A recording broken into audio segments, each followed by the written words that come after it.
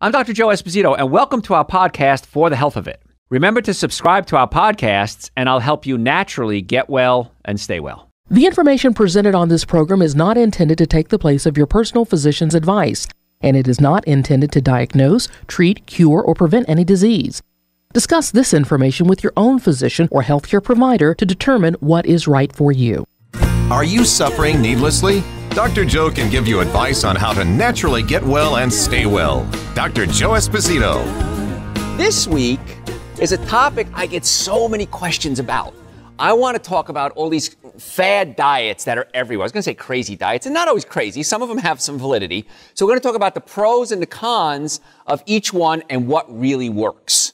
So let's start with everything you need to know about the ketogenic diet. This is the one when I do radio shows as well and other TV shows, and I always get a question about what about the ketogenic diet, Dr. Joe? And it was hot for a while. It's kind of fading out now as things do in life. But I want to cover the ketogenic diet, how it works, what the theory is behind how it works, what's good about it, and then what you might want to know what could be bad about it. And then we're going to cover a couple of other ones, and then what really works, the options that actually do work when it comes to dieting. And I don't like the word diet because diet, by definition, is a short-term thing. We want to do a lifestyle change. So we're going to talk more about not necessarily short-term, but long-term. So ketogenic diet plan can be good for something called the mitochondria. Now, the mitochondria, these tiny little energy packets in your cells. When I went to college, they said, what does the mitochondria do? And you said it's the energy house, or the energy producer of the cell, and you got the question right. So the mitochondria is the part of the cell that actually generates energy. Every year, more and more people suffer from chronic and debilitating illnesses in just about every corner of the world, and statistics of obesity-related deaths are steadily increasing. And here's the thing. We have first world problems.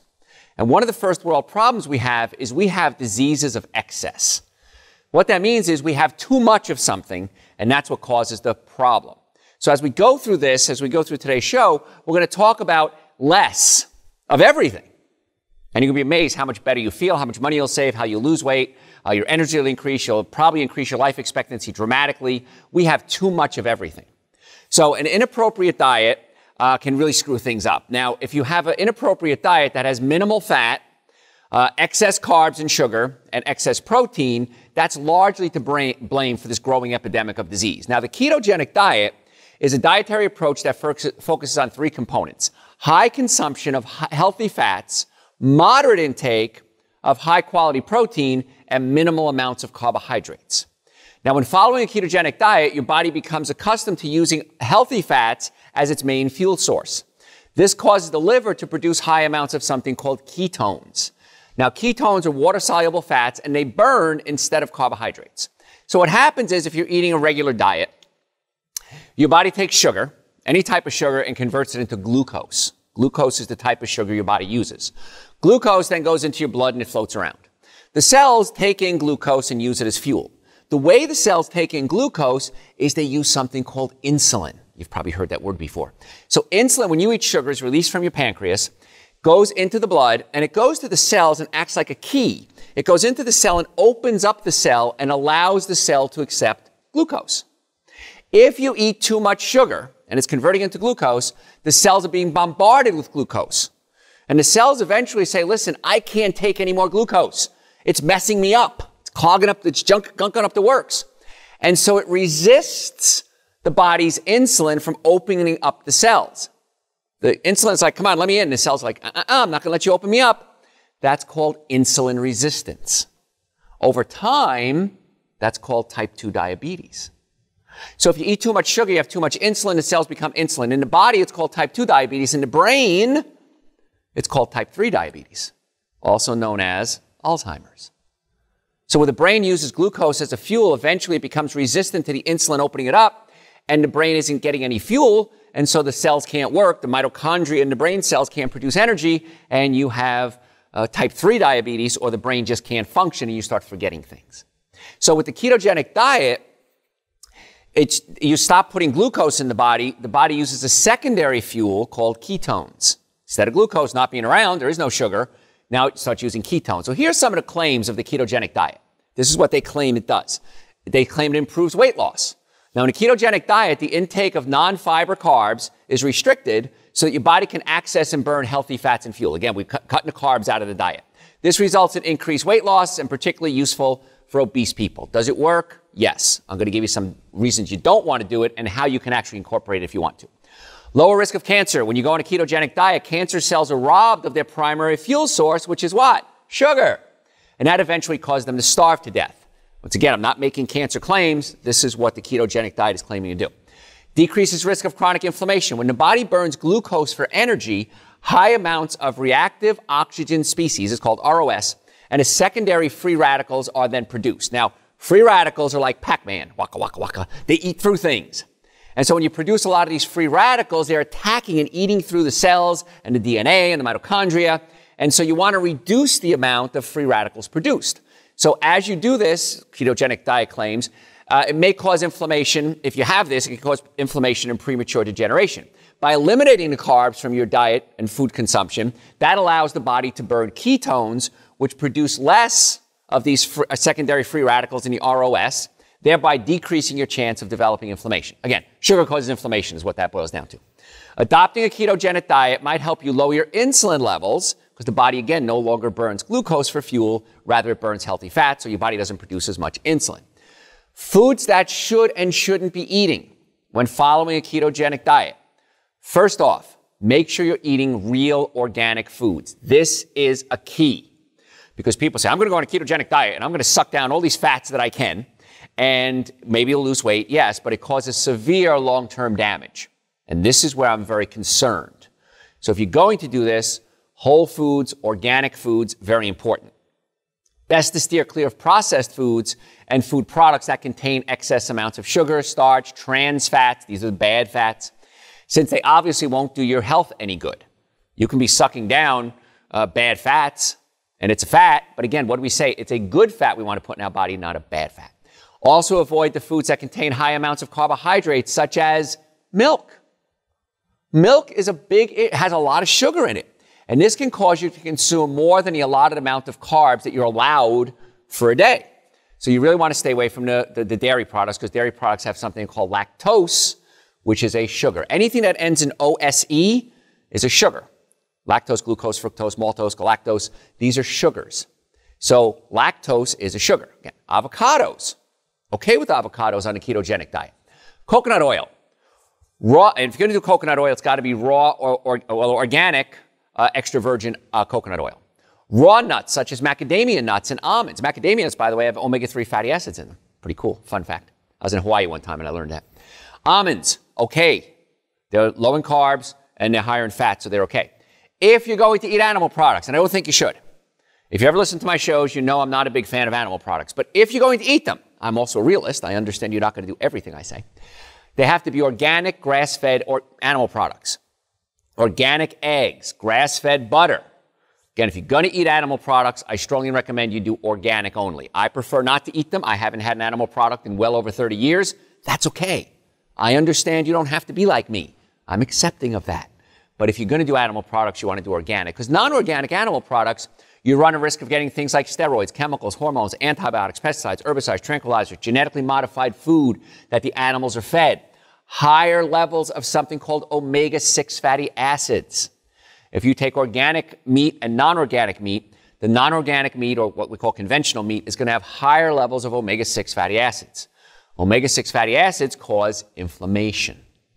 Now, as a chiropractor and a pain management expert, my team of doctors, our job is to help get you out of pain and get you well. And if we gave you the best chiropractic care in the world, and I think my team does, they're pretty amazing, and you get the best chiropractic care in the world, or the best medical treatment in the world, or whatever, best physical therapy in the world, and you're eating a diet high in omega-6 fatty acids, it's going to cause inflammation and be counterproductive. That's why in our offices, we work on the nervous system, we work on all the joints and the bones and the muscles, we work on the digestive system, because if you're not breaking down your food properly, that can cause inflammation as well. And how do you know you're not breaking down your food? Do you have acid reflux, heartburn, burping, gas, bloating? Those are signs you're not digesting your food properly. And in many cases, the stomach will push up against the diaphragm. And when it does, you're not digesting food. It passes into the small intestine from the stomach, partially digested, where it causes an inflammatory reaction. That inflammatory reaction can go systemic. What that means, it goes through the whole body, and that can cause pain. So you want to bring down the inflammation by fixing the digestive system, fixing the nervous system, and then getting you on a good diet. So the ketogenic diet also involves consuming high amounts of fiber, preferably from green leafy vegetables, things like broccoli, spinach, kale, parsley. We did a show the other day on organic and non-organic foods, what needs to be organic. Kale is one of those things that need to be organic, okay, because it has a lot of pesticides. Foods that are rich in antioxidants are recommended as well, as long as they don't contain high amounts of sugar. So years ago, somebody came to me and said, Dr. Joe, what would you consider the world's best supplement? And I said, if somebody could take fruits and vegetables and put them in a pill, that would be ideal, because that's the source of your nutrients. Fruits and vegetables are the best source of nutrients and antioxidants, which goes well with all diets, including the ketogenic. And so we created something called Dr. Joe's Super Greens and Dr. Joe's Essential Source. It's the minimum amount of nutrients you should be eating every single day. It's 2 powders. I take a scoop of each. I mix it with coconut milk, almond milk, water, and I drink it at least once a day, sometimes twice a day. If I have a big day, if I'm going hiking, if I got a bunch of radio and TV shows I got to do, got a hot date, I'll go ahead and take a double dose of Super Greens and Essential Source. And that stuff is like off the chart. I don't know how anybody gets through their day without it. And when we make it, we take the sugar out.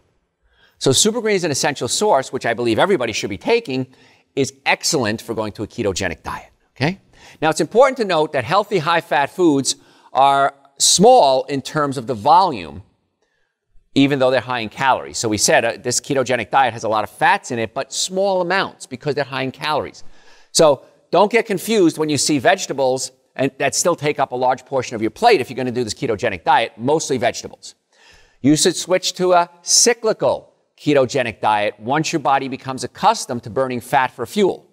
Long-term ketosis can be unhealthy. So if you're doing it for a long period of time, your body's burning ketones, that's not good. When the ketogenic diet first came out, it was the greatest thing that ever happened. You did it, you lost weight, it was wonderful. Yes, now we're finding if people are doing it long term, you risk health issues, including damage to the heart. So this is why it's a diet, not a lifestyle. You can make it a lifestyle if you want. I mean, people eat a bad diet every day, but this is, I don't consider this a healthy long-term diet. So before you commit to this major lifestyle change, it's important to note that maybe it may cause several undesirable side effects at first. Things like bad breath, short-term fatigue, frequent urination, digestive problems, even hair loss. So don't forget to evaluate your body to figure out if you're consuming enough nutrients to meet your daily needs. So this is where you have to listen to your body. I can't do caffeine. If I do caffeine, I get a blazing headache. I can't do monosodium glutamate. I get a blazing headache. So even though somebody might say, well, Dr. Joe, on a ketogenic diet, you can do coffee, I can't. So listen to your body. Listen to what it says. I'm a vegan. I like Asian food. But if I have Asian food with a lot of monosodium glutamate in it, bam, blazing headache. So even though it might be okay for the general public, you have to listen to your own body. I like Thai food, but many times Thai restaurants use fish sauce, and fish sauce has monosodium glutamate in it. So you're on your ketogenic diet, and you're going to go have either, I'm not doubt they're going to have organic meat or organic tofu there, but let's say you have meat or tofu and vegetables, and you're eating it, gosh, you feel great, bam, you feel awful afterwards. It might not have been the diet, it might have been the fish sauce, which contains monosodium glutamate. So whenever I go to a Thai restaurant, and even Chinese restaurants that use monosodium glutamate, I will say, you have to promise me there's no fish sauce in here. If there is, I will get violently ill all over this table. Now, that's not true. I lied. Okay? But you got to tell them that because then they're serious. They don't want you throwing up on your table. And so hopefully they're going to say, oh, well, you know what? Let me check with the chef on that. Oh, you know what? That sauce is pre-made already. It does have fish sauce in it. Even though 2 minutes ago, they promised me there was no fish sauce in there. So always, and even if you don't care about your health, don't get the fish sauce in there anyway. The food tastes better without the fish sauce because you can taste the other seasonings and you don't have that violent reaction. No one does well on monosodium glutamate. Some people are worse than others, but you can't have that much concentration of glutamic acid. Glutamic acid is an excitotoxin to the brain, and it can actually cause your brain cells to fire faster than they're supposed to and burn out your brain cells. So once again, everything looks good on paper until you start getting to the specifics. So be careful with this ketogenic diet because it can cause some damage short-term. I'm going to talk about the short-term effects and then the long-term effects. Let's talk about some of the hidden dangers. of the ketogenic diet. The keto diet promises this quick weight loss and more. It's going to be great for your cancer, and it's going to be great for your heart. But there are negative side effects that nobody seems to talk about. If you're promoting this, you don't talk about the bad stuff. I'm going to talk about the bad stuff that happens. Even some serious health consequences for those who are unaware. Why do you listen to the Dr. Joe Show? So you're aware.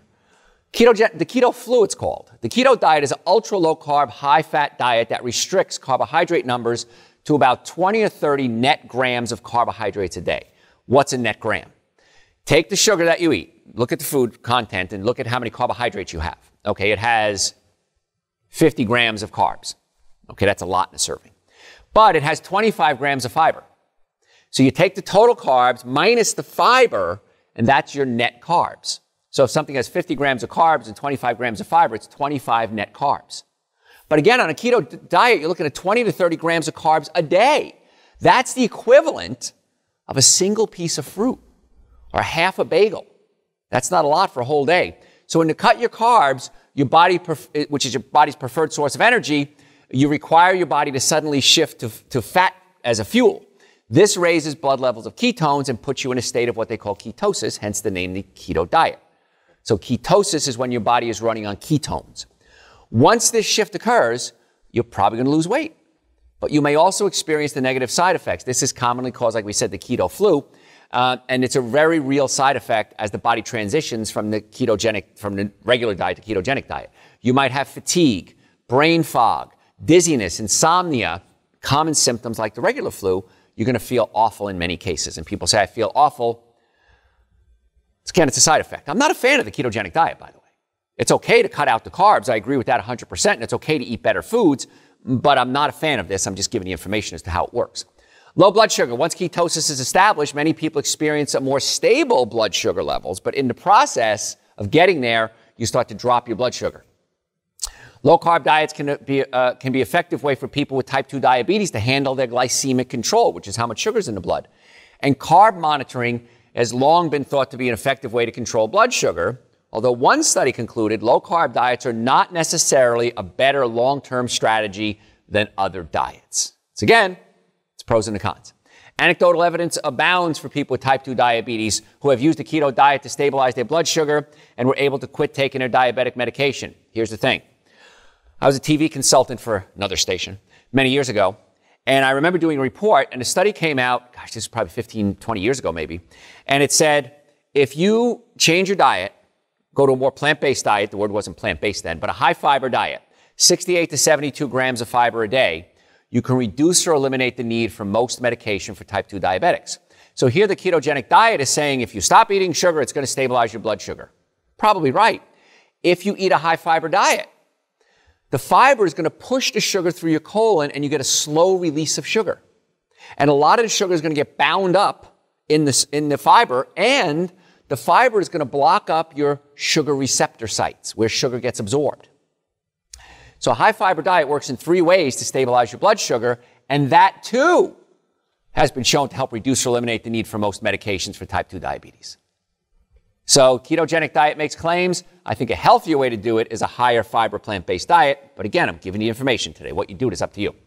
It's not recommended for people with diabetes to begin a keto diet without first checking with their doctors. Let the doctors know what you're doing so they know what to expect. During the first few days of the keto diet, your body will struggle to adapt. You may want to ease into this diet gradually by cutting back your carbs for a few days at a time. Now, in order to help your body adjust to the fewer carbs, you might want to go into this slowly. If you're going to do it, that's how I recommend it.